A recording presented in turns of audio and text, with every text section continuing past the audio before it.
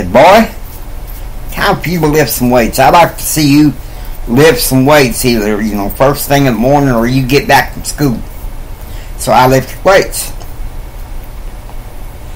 Let me tell you something. When I went off to college, didn't matter I was blind. I was on the golf team. I made, with the help of a faculty advisor who's a coach, I made my own team. They were called the Wet Raiders swim team. I carried them all the way up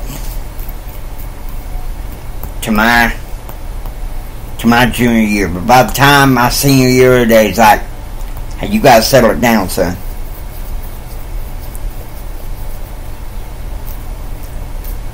But I believed it. Now, nowadays, when I'm home at the ranch, I get up at 4 o'clock in the morning. I do some faith reading. I go on to the exercise room, do some cardio.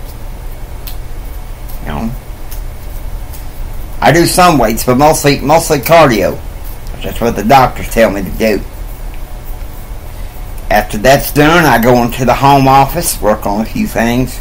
Some hobbies I have, screenwriting's one of them.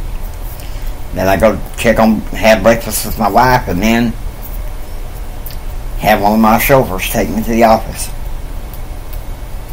And I'm in the office until about 11:30. Come home, half-hour swim, hamburger lunch upstairs.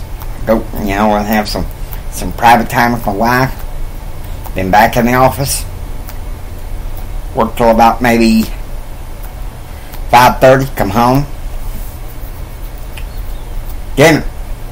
Gotta have this rule promptly at 6 o'clock. You work there, that's your fault.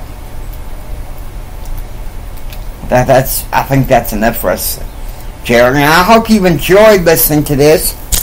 If you like what you hear, please subscribe. Become a part of the Streamless Life Radio community. This is Jimi Hendrix saying until next time.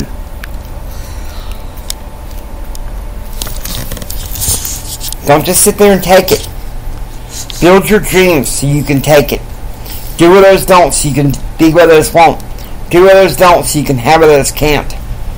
Gerald, like my daddy always said, you think strong, you live strong. You live a streamless life. Y'all take care now, you hear?